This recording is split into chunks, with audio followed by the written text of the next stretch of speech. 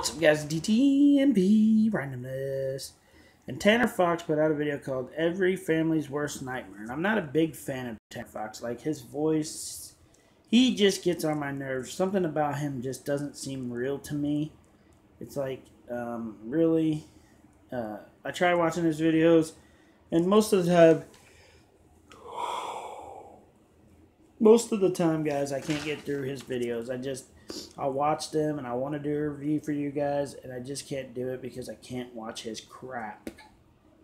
This video was a little bit of an exception. I still don't like the way he talks. I still don't like how he is as a YouTube star, but it was amazing what he did in this video. This family lost their house because of a fire that started in the garage because of the kids, and now they have to live in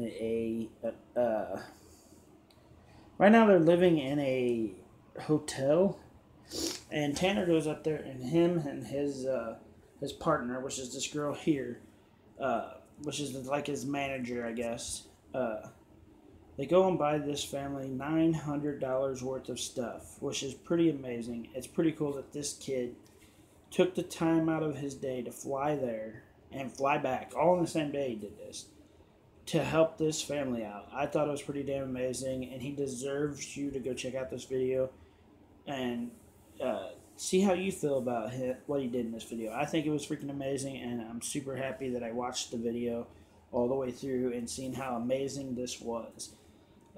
If more YouTubers would do what he did, the YouTube community would be so much better. Follow me on Facebook, link below. If you want to support my channel, go to that Facebook page, click on the photos, check out the jewelry I have for sale, and we'll work out a deal to get that out to you as fast as possible.